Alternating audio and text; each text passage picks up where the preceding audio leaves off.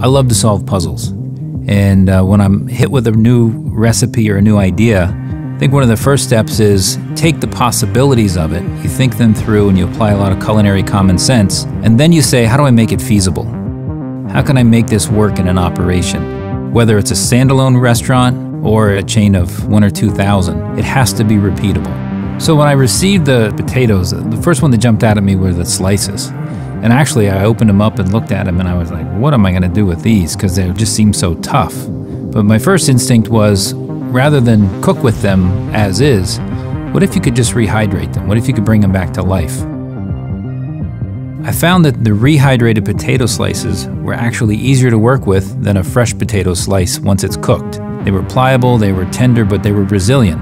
And for a dish like this, it was easier to work with because they didn't fall apart when I was tossing it and stirring it.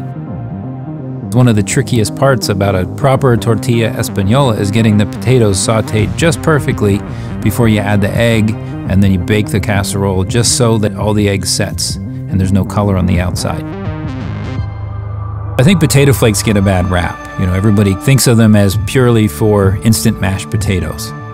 In this application, I took a completely different direction and used them as a coating or a breading on the outside of the chicken for the Milanese. And when I did that, I actually was able to avoid flour altogether.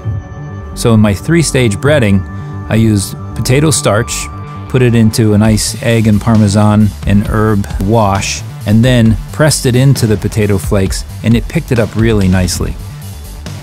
As it comes out of the fryer, the little tiny flakes are like little baby potato chips just stuck to it, and they remained really crispy, really flavorful. I mean, they're golden brown, delicious. You just can't beat it.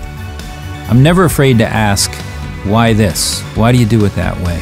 I don't come from the food science community. I'm not a culinologist. I'm just a chef who deals with food at a really large scale. I think food should be simple. I think you should be able to understand the ingredients that are in the things you're consuming or serving to your guests so that you can talk about them and talk about them with pride. So my role often is to be the great question asker in the room and just to be inquisitive.